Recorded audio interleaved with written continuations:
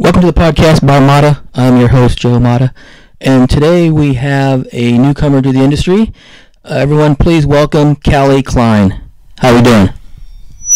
I'm good. How are you? Oh, doing good. Good. Just glad we were able to reschedule everything.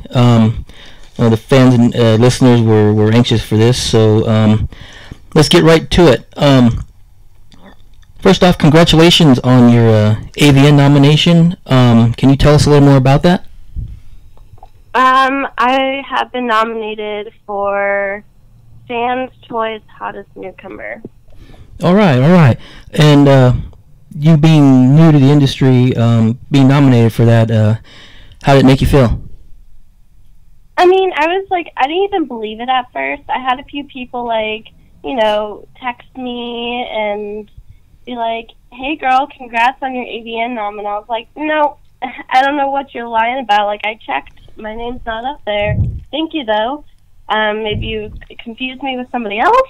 And they're like, no, you really got nominated. And I was like, I swear I didn't. And I even posted on Twitter because I had a bunch of people telling me, and I couldn't find it. I kept looking at AVN up, and I'm like, I swear I can't find this. And I even posted on Twitter. I was like, I'm so confused right now. I don't understand life. And then I finally figured out how to look for it. And then I saw it, and I was so happy. I called my dad right off the bat and was like, Dad, I got nominated. And he was like, congrats. All right. Definitely. Yeah, congratulations on that for sure. Thank you. Of course, and then other than the AVN nomination, you've made some great strides in the business. What do you think are your biggest accomplishments so far, besides the AVN nomination? Accomplishments in the industry so far? Yes. I don't think I've accomplished much as I've wanted to, since there's a lot more that I want to do. So just the one accomplishment that I put my mind to was getting nominated for an AVN. So that's all I can say. I'm kind of proud of right now. All right. Well, that's good. You definitely are making big strides in your first year. How did you come up with your stage name? I actually thought about it with my dad. I had been cam modeling for some time. Okay. And I don't know, some people for some reason think my dad gave me the nickname Callie Cat, which I originally was under, but that's not true. Okay. I just happened to be talking to my dad, and I was like, I really like to keep the name Callie. And he was like, that's pretty cool. And he's like, what about Callie Klein, similar to that of Calvin Klein? I'm like, okay, that works. All right. I went through a bunch of different names, and I posted on Twitter and had people vote which ones they wanted for the most. So okay, that also helps. All right, yeah, definitely. You're listening to the fans definitely helps. Do you have any guilty pleasures? Like a TV show or song that you like? I'm not much of a TV watcher. Okay. I prefer listening to music. Okay. So I do have a few songs which I obsessively put on repeat. Okay. And I'll just read the same book over and over again. Okay. So, all right. You care to say what songs they are? Yeah. My favorite song is Keep It Mellow by Marshmello and Robbers by the 1975. They're totally the most different sounding type of music, but I constantly am playing it. And then the book that I'm always reading is The Outsiders. It's my favorite book. Okay. All right. Good. And what is something about you that, what is something about you that not too many people would know? I mean, I'm such an open book that the only things that not a bunch of people would know would be really personal information. So okay, all right. Yeah. Okay, we'll leave that part of it out for sure. Do you get recognized in real life, out in the public? And if you do you have any funny stories? Yeah, I've got recognized a few times, and it's really uncomfortable. Yeah. Because I've just been hanging out with my friends, And people were looking at me weird, and I was like, just ignore it, because my friends were like, hey, they're, like, looking at us weird. I'm like, just ignore it. Like, it's no big deal. Right. And then they came over to me, and they're like, are you Callie Klein? And I'm just like, oh, Lord. I'm like, yeah. Like, I'm happy. I like to talk, so I'm okay with fans coming up to me. Mm-hmm. But it's really uncomfortable when it's, like, around, like, my family and friends. Right. Because even though that they're supportive, it's just kind of like they're trying to be there for me as my actual person and not me as my porn persona. Right. So it's interesting when that happens. But it's really funny when the, like, underage boys come up and they're like, let's take a picture. I'm like, I don't think so. Like, goodbye. Yeah, for sure. Definitely. And on Tinder is really funny because I get a lot of recognitions on Tinder. Okay. All right. If money was no object, what would be your dream car to have? Oh, I mean, I don't know. Probably like the same car that I have now. I'm so happy with the car that I have. I have a Toyota Camry. Okay. I'm more about like the car being like functional versus actually like being expensive. Right. Because I'd rather have a car that's low maintenance and be ugly than a super fancy car and constantly needing repairs, you know? Right. I'm a simple girl. All right. Good. All right. What is your favorite drink or food? My absolute favorite food is hot Cheetos, like the super spicy kind. They're called extra flaming. Okay. I literally eat those things like every day. I love them, and I love Starbucks iced caramel macchiato. I have one every morning, and the people at Starbucks, because it's next to my house, like it's walking distance. Okay. They know me, and they're like, here's your drink. They know what time I'm going to come in and everything. It's pretty cool. Okay. All right. Can you tell listeners and the fans how you got into the adult industry and tell us about your first experience? Yeah.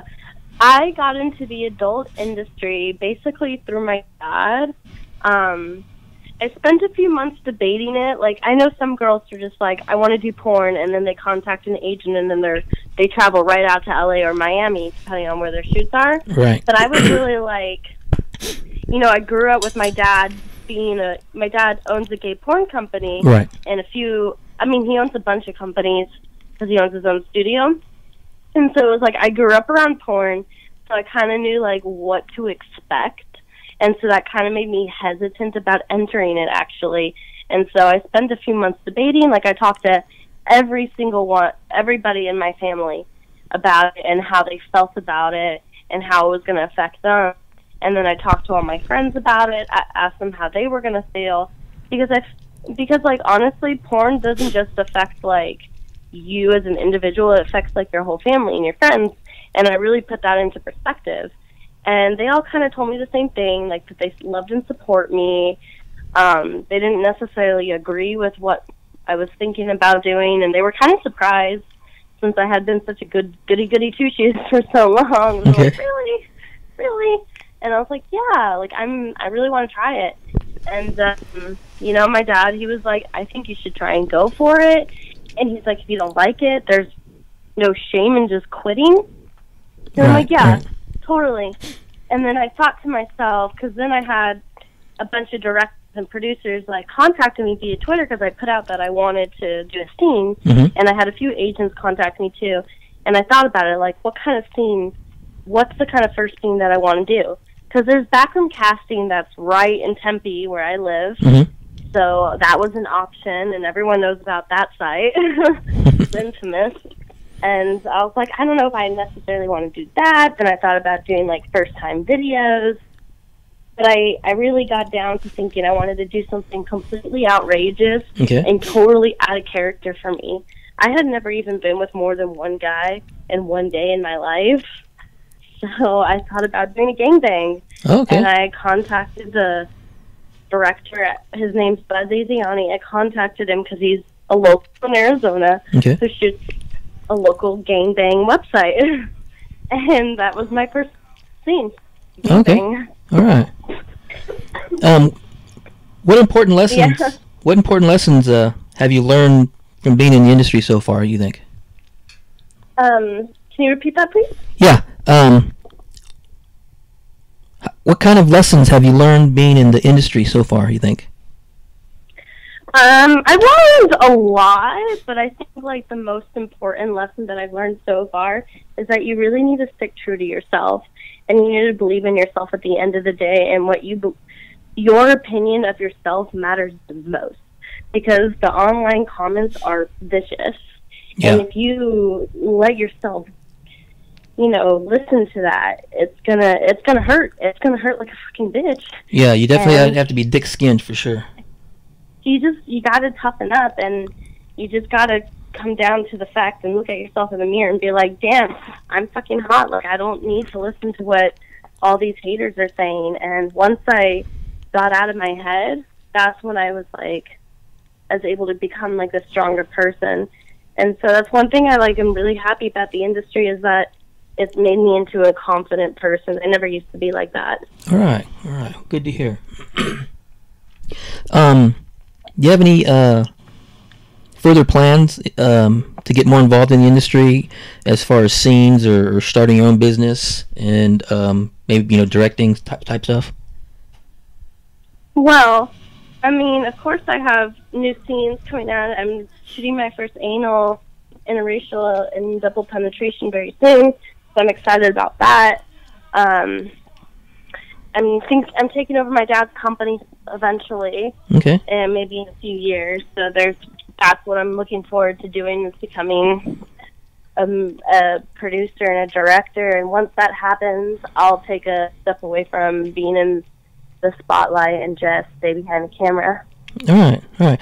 Now I understand you have a clip store you're going to be launching pretty soon. Can you tell us a little more about that? I've been dabbling in the idea of doing a clip store. Okay. So that's about as much as I can say. Okay.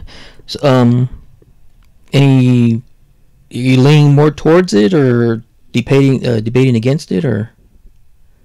It's more like I'm a really busy person right now. Uh-huh. I'm going to school almost full time. I'm shooting porn. I'm cam modeling. I work at the strip club. Okay. And then I do production assistance for my dad, and then I do bookkeeping for my grandfather's company. So it's kind of I don't even know if I have enough time to build the content for a club store. Okay, yeah. Is what it gets down to. Okay. If I had the time, that. I would 100% do it, because that sounds like a really fun thing to do, is to direct my own little videos. But it's I barely even have enough time to smoke a bowl these days. So. Okay.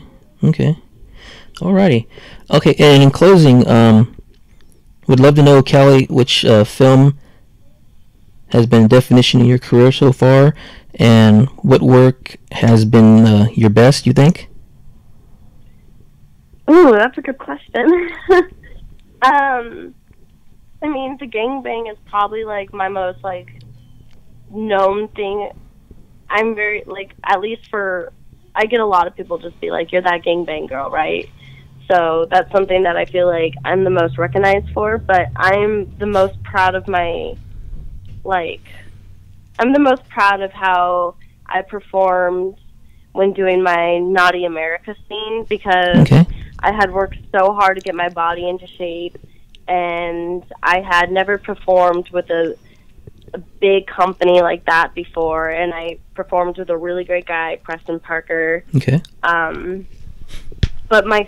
So I say that one was my best work, but my absolute favorite scene I've ever shot was with James Dean for Bang. That was so much fun. I had never done rough sex like that before. Okay. And it was kind of I don't know, it was a little life-changing for me. All right. And after that, I was just kind of ooh, vanilla sex is way too boring now. Okay, is there somebody, say, that you haven't worked with yet, male or female, that you would like to? For female, I would definitely have to say that I would love to work with Chanel Hart. She's gorgeous, and we've met a few times, and we talk a lot. I think she'd be great to work with. And for a guy performer, I'd probably have to say like Jesse Jones. I don't know, he's pretty cute. Okay. And I like the way he performs, so I feel like it'd be cool. Or maybe Xander Corvez, because he's really hot too. So okay. Alrighty. It's kind of like, it's great about being in porn is that you get to have sex with people you're attracted to, right, and do it as a job. All right.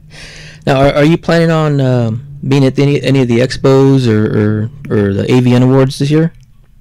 Oh, absolutely. I'm definitely going to the expos. AVN, I'm not sure if I'm going to attend the expo. I mean, I got the ticket for it, but I'm not, like, 100% sure. But I'm definitely going to the awards because that'd be really cool. Okay. So, yeah. Okay, and if the fans wanted to find you on social media, where could they find you at? They can find me for several different accounts. Twitter, which is at Callie Klein 143. Instagram is official Callie Klein. My Snapchat is Miss Callie Klein. And then I have a blog. I haven't